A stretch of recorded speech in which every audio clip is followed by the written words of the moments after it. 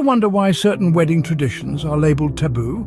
Well, let's look more closely at some questionable wedding traditions around the world. In some cultures, like the Indian communities, marrying outside one's social or cultural group is considered taboo. The reasoning behind this is often rooted in preserving traditions, maintaining social harmony, and ensuring compatibility.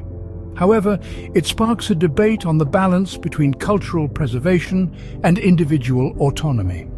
Is it a safeguard for cultural identity, or does it limit the freedom to choose a life partner? Next, deviating from established wedding rituals can be frowned upon, for example, in Chinese weddings. The reasoning often lies in the belief that these rituals bring blessings and ensure a harmonious union. Yet, questioning this taboo prompts us to ponder: are these rituals essential for a successful marriage, or do they risk overshadowing the significance of the couple's commitment? In some other cultures, like the Middle Eastern communities, age plays a pivotal role in marriage.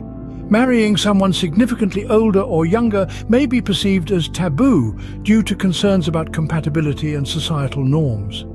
But is age a reliable indicator of a successful marriage, or does it neglect the importance of individual personalities and shared values? Now, the big D word: divorce. Divorce is often stigmatized in certain cultures, emphasizing the sanctity of marriage.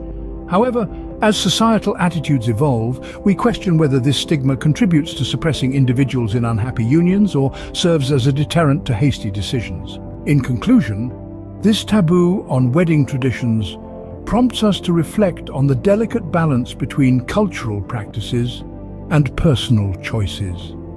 This exploration should cause us to consider whether these practices strengthen or hinder the foundation of a marriage.